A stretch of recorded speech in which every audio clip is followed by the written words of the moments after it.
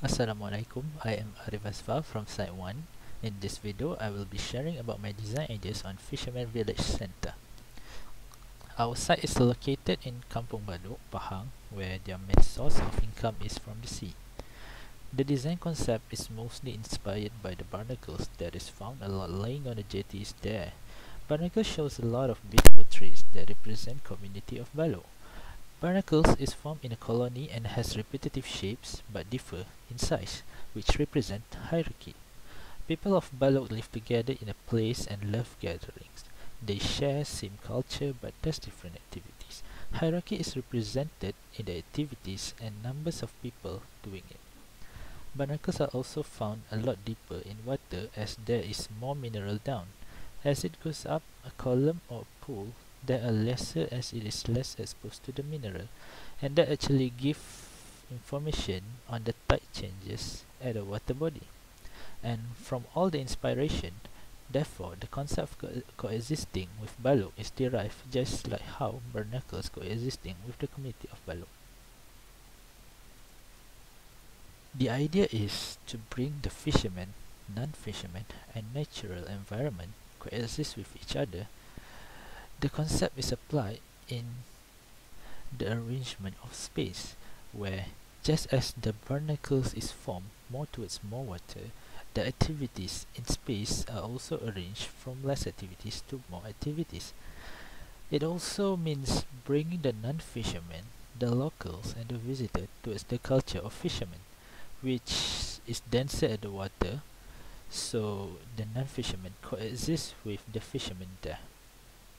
The design also will coexist with the visitor by giving information on the beauty of Balok culture, in the same time allows the local to benefit from the visitor in economy.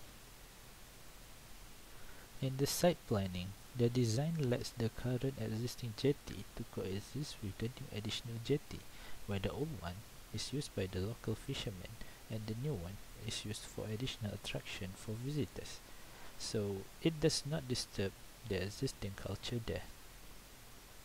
The site is divided into three zones, where at the semi-public area, visitors can witness the culture of the fishermen from the existing jetty, and semi-private and private is placed quite far from the main public area. The building is oriented from the road toward the jetty as mentioned to let visitor and fishermen coexist. As seen on the ground floor plan, the spaces are placed like a colony focus on the strip in circulation, just like the barnacles on a straight pool.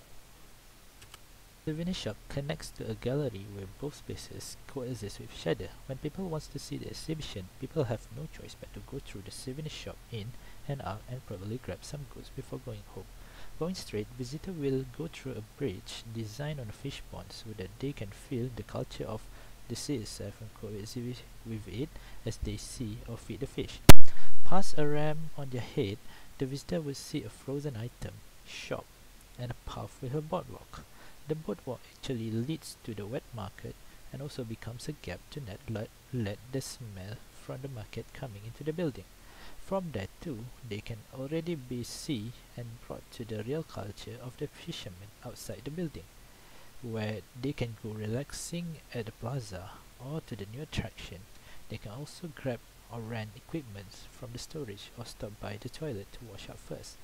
Going up there are two choices of path, one through the stairs and another one through the ramp.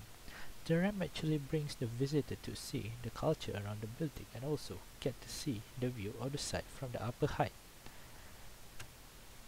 Upstairs, there is a restaurant where people can enjoy eating fresh seafoods while looking outside to learn more about the culture. This is where the analogy of barnacles giving info to the people just like the design serve to give info to teach about the Balok community. There are also surau and admin office on the same floor as it is more private and less busy. From the admin office, the admins could coexist with the visitor by witnessing the activities done there from up high. I guess that's all how the proposed design of Fisherman Village Visitor Center could coexist with the community of Balok and visitors. Thank you.